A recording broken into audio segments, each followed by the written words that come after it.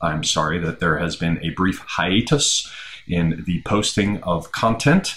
As I mentioned, I've been dealing with barnacles on the hull, and I'm beginning to get them removed, and the wind is picking up. Things should be good for me. I finally reached a settlement of sorts as regards the issues that have been afflicting me. And so my life should be changing very much for the better, which should be reflected in the content that is produced, its quality, and the frequency with which it is posted. So, God, I hope so. Yeah, me too, sister. I am hopeful in that respect. I'm sorry again for the intermission, the period without content that we have been through.